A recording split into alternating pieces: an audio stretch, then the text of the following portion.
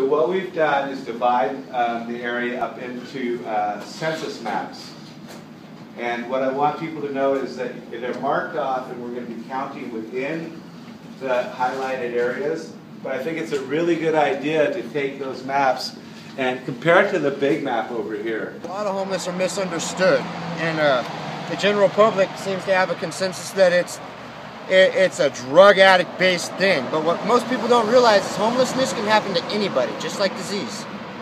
You know, you lose your job, you get sick, you can't get another job, you lose your house. Okay, well, you lose your house, you lose a place to do your laundry, to keep your clean clothes, to shower. How are you supposed to be presentable and get another job in those kind of situations? I mean, it's very depressing. It's a cat and mouse game in this town. You find one cubby hole and they find you, you gotta find another one. Yeah.